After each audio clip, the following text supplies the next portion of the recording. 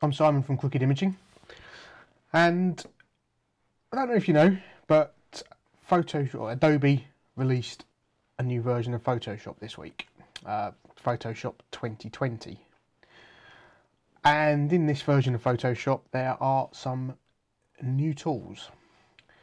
One of the tools I want to talk to you about right now though is the new object selection tool, or actually, where is it? When I installed it, I wanted to try the tool out, and I thought I'd do a quick video to show people how it works, but I couldn't find it. And when I went to the selection tools and the quick select tools, you've got quick selection and the magic wand tool. But also in there should be the object selection tool. But as you can see, it's not there. So I had to do a quick bit of research to find out why, where, or how to get it to work. And it does look like there is a bug in Photoshop in the new version that, for some unknown reason, doesn't put it into the toolbar. So what you need to do is we need to go to Edit.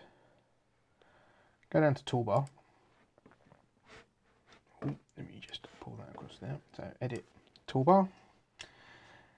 And you will see down here the Quick Selection tool, Magic Wand tool are there.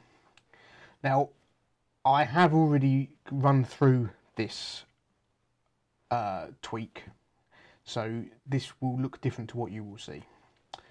The Object Selection tool doesn't show under the extra tools until you press the reset defaults. So it seems to be that the bug doesn't put the tool anywhere until you hit restore defaults. And once you do that, you will then see down here you've got the quick selection tool, magic wand tool, and the object selection tool. Now you can move around the order that these show up on the menu. When you hit the restore defaults, it may require you to update your toolbar to how you like it, because it will restore all the defaults and puts all the tools onto that toolbar. Once you've hit the restore defaults, hit done, and then you will see that when you right mouse click on your selection tool, you will now see that there is an object selection tool in there. Now, I haven't actually tried it. I have an image here. I believe you draw a box around what you want to select, and then the AI within Photoshop will then select the object. And as you can see, it has done a pretty good job, actually, of selecting around the edge of that mushroom. Down here is going to be a little bit difficult, just purely because of the contrast and everything of the picture. But as you can see, it has done a pretty good job here. Now, if I chop that out,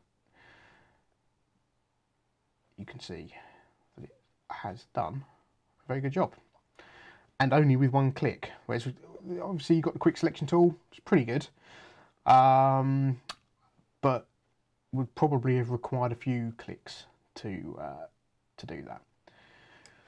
So there you have it. I will go through. I'm going to have a play with the quick selection tool, the object selection tool, and do a video on that. But I just thought I'd do a video just in case you wondered where it was. As I say, had me stumped for a little while. So there you have it. Hit that subscribe button, like button. Any comments you have, just let us know. But if you want to see any videos on Photoshop, also put it in the comments below, and we'll see what we can do. Okay, I'll speak to you soon. Bye for now.